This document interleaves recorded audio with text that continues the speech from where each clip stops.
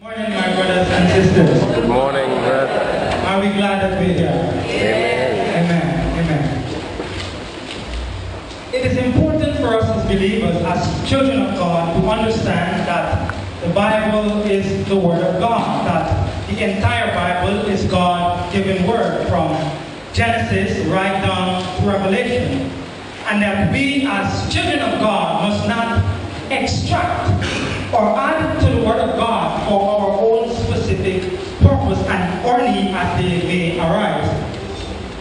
So as I bid to extract truth and knowledge from the Word of God for our enhancement, for our development, and for us to live the life that God has called us to live, it is important for us to understand that I might be bidding from all of the scriptures that would have been read to us this morning. Can somebody say amen? Amen. Amen. Hallelujah. God is good? All the time. God is good. It is also important, my brothers and sisters, as children of God, as believers, that there is some sense of destiny, there is some sense of purpose to our life. It is important as Christians, as children of the kingdom of God, that we understand that the Bible tells us that all things were created by God for His purpose and for His children. So it is important for us to understand that there is some sense of destiny, there is some sense of call or purpose to our life. Are you hearing me this morning? Because if we do not understand that, negative things may happen to us and we find ourselves in place in situations which we should not be.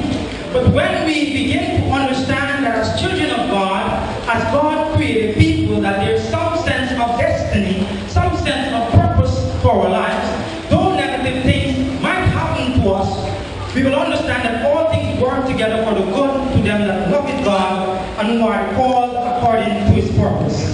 So first you need to love Him, and then you need to understand that you are called, you are a child of purpose. Are you hearing me this morning? Amen. Amen. Now I'm also finding, my brothers and sisters, that if we are ever going to appreciate a man in life, understanding who he is and where he came from, help us to appreciate what he has to offer even more. Are you hearing me?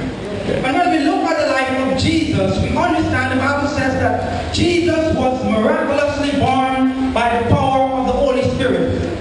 An angel appeared to the Virgin Mary and said, "Behold, thou art with child, thou art found favor in the Lord's sight, and thou art with child, and thou art to bring forth a son. His name shall be called Emmanuel, and he shall save his people from their sins." I heard. That helps me to understand that the fact that life coming from God, that God had to have some divine plan and purpose for my life. The fact that life coming from God, that God had to set aside something specific for me in order for me to go through this life that He has called me to live. The Bible tells us that He shall save His people from their sins. Even from Christ's very birth, the Bible tells us that God has already predestined His purpose. God has already ordained that He is going to save His people from their sins, and He will be a king. In the book of Jeremiah, the Lord said to Jeremiah that I knew you before you were born.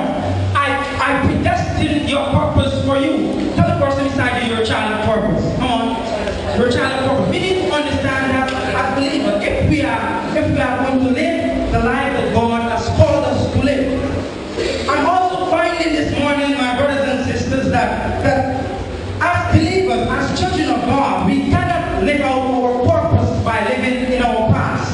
Are you hearing me? We cannot live out our purpose by living in our past. Because very often when God gets ready to do something good in our life, when God gets ready to shift us to a new dimension, to move us into the purpose level, there's always something the enemy will rough up from the past that will try to keep us bound. Are you hearing me? It's always something. When God gets ready to take you to a new level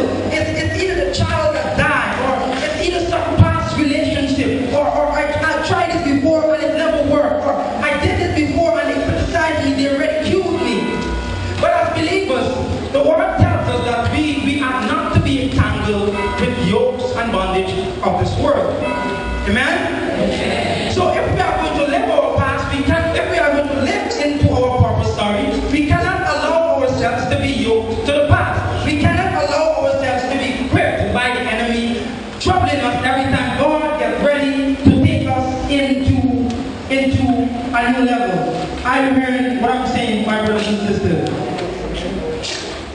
I'm also finding this morning that as children of God, as God's people, we cannot live out our purpose if we cannot forgive.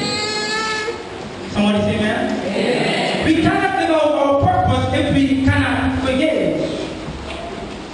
Are you hearing what I'm saying? Because with sin, the sin of unforgiveness will keep us gripped, will keep us in a stagnant place. And if you're like that, if you're stagnant, you cannot move. If you're stagnant, you cannot go where you are called to go. If you're stagnant, you cannot do the things that God has ordained for you and only you to do. So we have to be able to forgive, my brothers and sisters. When we look at Jesus, we see Jesus a leader, a teacher, one who God has ordained and predestined a purpose for. We see Jesus, my brothers and sisters, find himself in a painful place. And very often as believers, we find ourselves in a painful place. We find ourselves in a dark room where there's no light and where there's only pain and agony. And it seems that everything would have pushed in upon us. And it seems that there's no way out. I believe that Jesus in his human form, found himself in a similar situation like that when he was on the cross. But my brothers and sisters, might I say to us that a painful place can often fulfill our purpose. Are you hearing me? Might I say to us that God can often use a painful place to grip us back and to put us back in line when we seem to be going overboard. Are you hearing what I'm saying? Jesus finds himself in such a situation. And the book of Colossians, the word of God says, "Woe to you, my shepherds, who have led my people astray." Now, before I go there, I believe that sometimes our leaders find themselves our shepherds find themselves in painful places. Are you hearing me? Our shepherds find themselves in painful situations, in painful atmosphere, in a dark room where there seems to be nobody who understands what is going on in their life. They find themselves in a dark room where everything is closing in on them, when oppression is coming in on them. They find themselves in a very similar situation. But my brothers and sisters, it is also important to understand that we as believers cause our shepherd to operate in a painful place. Do I hear amen? Amen. It is important to understand that because God placed our shepherd in our life to bring forth, to assist in bringing forth our purposes. God placed our shepherd in our life so that our shepherd, being the man of God or the woman of God, might be able to seek God's face on our behalf in order that he might guide us in the things that God has ordained and predestined, the things that God has purposed for us. But very often, our shepherds cannot do that effectively. Our shepherds themselves cannot fulfill their purpose effectively because we forces them to operate in a painful place. Are you hearing me, church? Yes. Before I go, shepherds, you need to understand. Why did I change the word from shepherds to leaders? Can I do that? Amen. Leaders, you need to understand that God has called you to do what only you can do. God has called you to do what no one else can do. God has ordained what you are doing. There's no one else can do it the way God wanted to be done better than you. Are you hearing me in the house of God? Amen. Now, shepherds, we need to understand something. Now, you cannot fulfill your purpose if you